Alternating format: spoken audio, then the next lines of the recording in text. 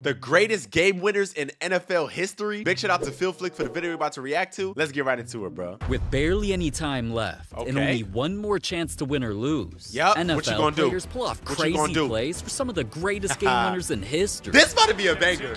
This is about to be a banger video. I love stuff like this. They were still losing. Time was still ticking. Of course. And they were down by 6. Yeah, of course. That was a bad kick. Oh! Wait, he slapped it to the defender? Wait a minute. Wait, what? No time left. The Texans player swatted the ball down like he was supposed to, but he hit the ball right into his opponent's hands for a game-losing touchdown. He gave him a touchdown. Now, that was unbelievable. Wow, that's crazy. Number 16, where one Legends game winner helped him set an NFL record. I love Michael Vick. What the bro, why am I getting hit with ads? I thought I had YouTube Premium. Hold on. One Legends game winner helped him set an NFL record. I gotta see this. Mike Vick was about to make history.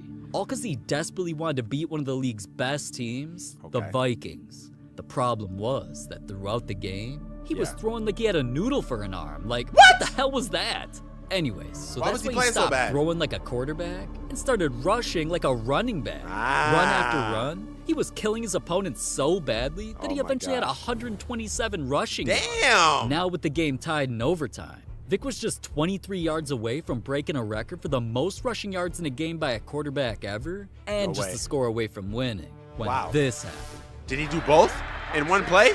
Don't tell me he did both in one play. He broke the record and won the game? Oh my gosh! Michael Vick, the legend himself. Damn near the whole team, even making dudes smash each other. That crazy run. Yo, making dudes smash each other. Come on, man, pause, bro. No Diddy, bro. You bugging out. Word to my heart. Team the game and set his record with 173 rushing yards. That's crazy, bro. This guy's a freaking legend. That play only won a regular season game. At number 15. A player's game winner sent his team to the Super Bowl. No way. Everything came down to this kicker for the biggest moment of his life. Okay. So a 57-yard field goal attempt. And if Zerline hits this field goal, the Rams are going to the Super Bowl. Okay. Bad snap. Did he make it? Is good.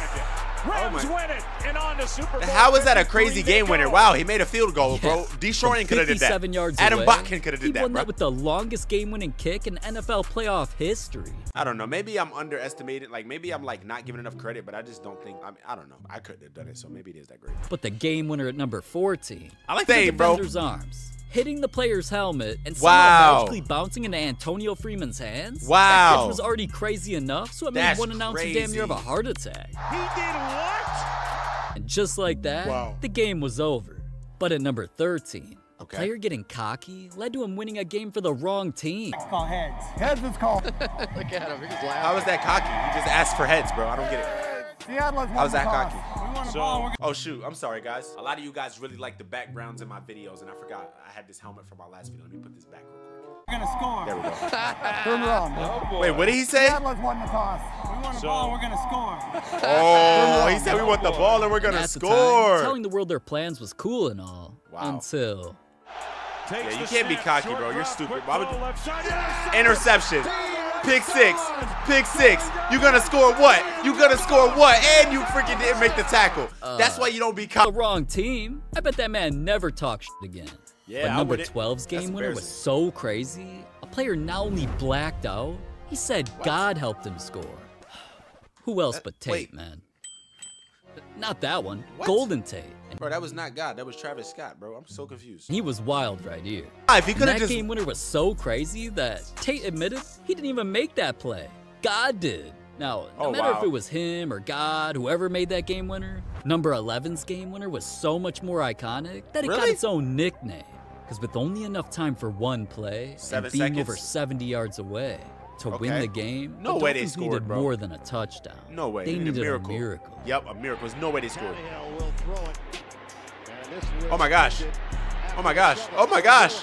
Oh wait. Oh snap. Wait, Tyreek Hill changed his last name or something? His last name used to be Stills? I didn't know that. More than a touchdown. Look, bro, look. They needed a miracle. Look at this, bro.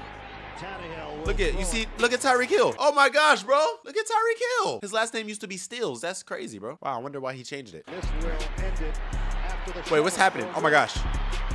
Pitch back. Oh my, no way. No way. Oh my gosh. No way he scored that, bro. 70 yards to win the game. That was not only the first multiple lateral walk-off touchdown ever, it won the clutchest play of the year. Wow. And it even got its own nickname, the Miracle in Miami. But all right, now that we're getting into the top, we in Miami looking for the hoochie daddy. Oh, sorry. 10 greatest game winners in NFL history. Let's take things to a whole new level. Let's do it. A game-winning play that was so crazy, it got turned into an NFT. Or a What? play that was so brutal, it got someone fined thousands of dollars. Damn! But first, how about a game winner that won a team a championship? Adam Vinatieri will try to win it with a normal. 47-yard field goal, 48-yard field goal attempt. Snap ball down, kick Bro, up, it's just kick the is field on goal, the way, bro. Like, I don't know. and I don't it is good! know, bro. Yeah, field goals are cool, but come on, bro. We want to see some big catches or something, bro. I mean, congratulations, obviously, bro. But, like, come on, bro. You know what I'm saying? Yup, right down the middle, game over. And that not only cemented win, Adam Vinatieri as one of the greatest kickers in history, it won them the Super Bowl. But as clutch as that was. Guys, you know Adam Vinatieri, bro, is like one of the oldest players ever? Check this out. Bro, he's 51 years old now. He literally retired at 48 years old, bro. He retired when he was 48. That is insane, bro. Jeez Louise.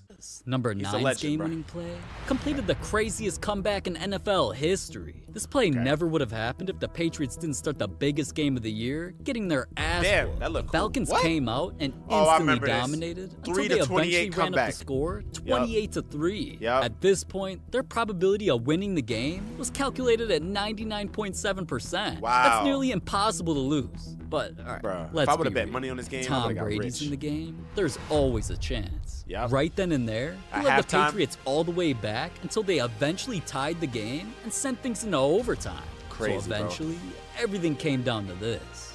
That's crazy, bro.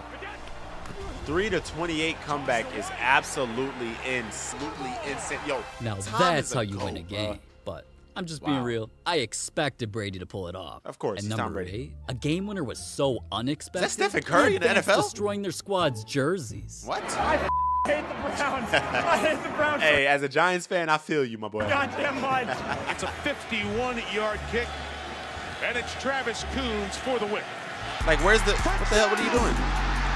Touchdown! Phil Flakes, come back and talk to us, bro. Where you Alright, at? I already know after game-winning throws like those, Damn. some parlays were ruined.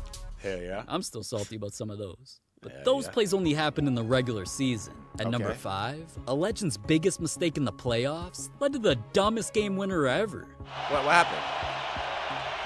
Extra man on the blitz. Rodgers gets Oh! it in the face. The ball is Oh, out. wow. The Aaron Arizona Rodgers, bro, if you Cardinals notice win his it. foot, he literally, like, kicked a it to fumble him, bro. to a kicked Look. interception Yeah, he that kicked ended it, with bro. a game winner? That's the only time I've ever Wow. heard of someone pulling off a kick six. But I never Oh, thought that's I'd hear of hard, a a kick six. six. Yo, did he low-key do it on purpose? It looked like he kicked it to him, in my opinion, bro. I ain't gonna lie. That kind of like it was on purpose, bro. I ain't gonna bat to you. 66 either. Until I saw this next play at number 4, where a player set an NFL record that'll never be broken. Okay. And of course it was going to be Justin Tucker. Even legends is know it? that he's the best kicker of all time.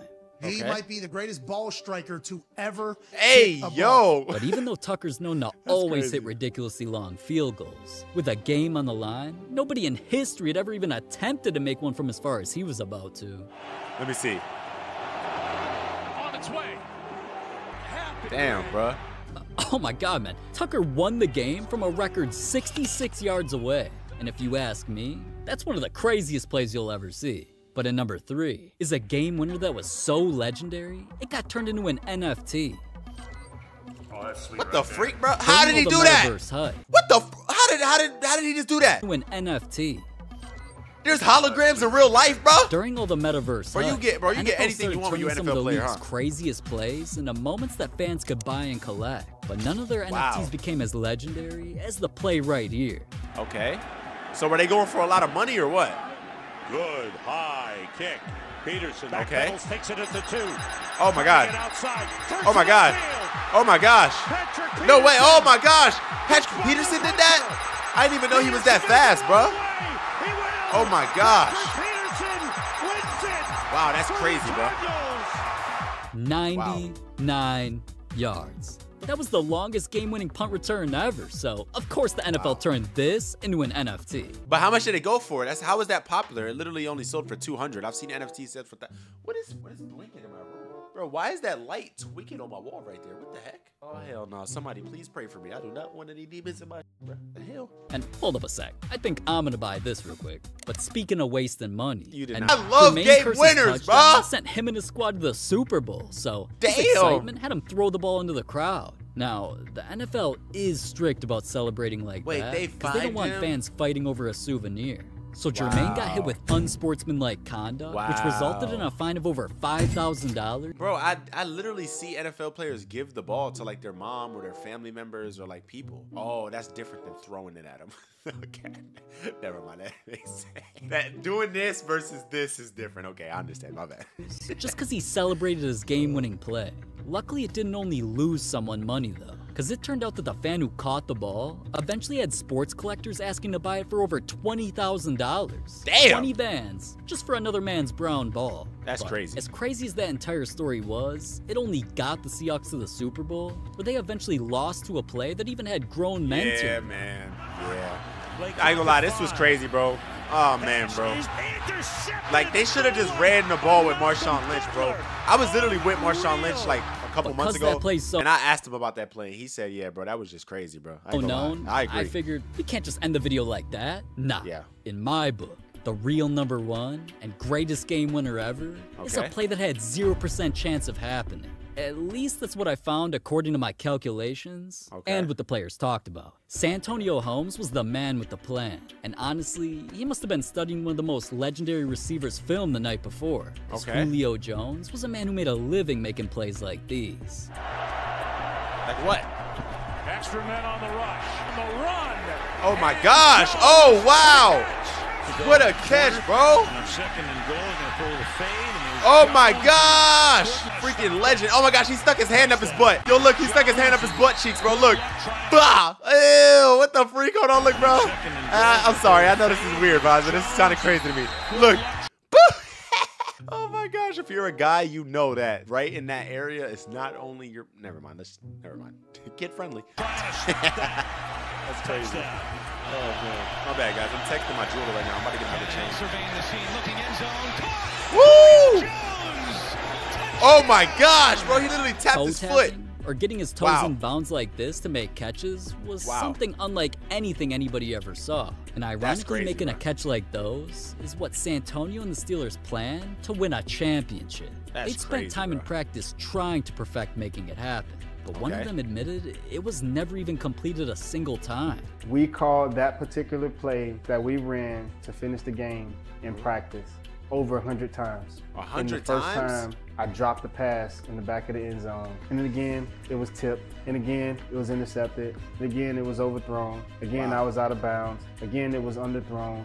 The play didn't work. So for them to whip that play out with only one opportunity, why would you whip it out if it doesn't work? That doesn't make sense, bro. That took balls. That's crazy. We need this play, man. This win the championship for us right here, man. Oh, actually, I watched this live. I remember this. I was like 11 years old. Yep, Santonio Holmes. Yeah, crazy catch. I remember that. I remember watching that, bro. Catch in that most important game. Happened with 34 seconds to go. I think that's the greatest Super Bowl catch ever. Insane. And he's like levitating. How would you know that your toe is just inside? You watch it in slow motion, it looks difficult. Imagine doing that with all the speed, all the freaking catch right there, bro. And for that, I think it's the best play we've ever seen in the Super Bowl. Jeez, just like that, the play, the game, and their opponent's season was over with the greatest game winner I'd ever seen. But the most disrespectful things you'll ever see are in this video. And trust me, I'm about to react to that really soon. I think that's that's actually the next video I'm about to react to, man. So y'all stay tuned for it. And listen, guys, you know at the end of every freaking video, we do a health check on the channel. I mean, it's kind of pointless to do a health check because, we're not going to do a health check because I'm about to, the last video you saw was recorded today. I'm about to record, like, hella videos in one day. So a health check is kind of pointless because I haven't dropped any videos in 2 weeks to do a health check. So, yeah, man, I'll just see you guys in the next one. I love you guys so much, man. It's your boy, Eli Mack. Gang. Always put God first. I forgot to say that. Put God first. Gang.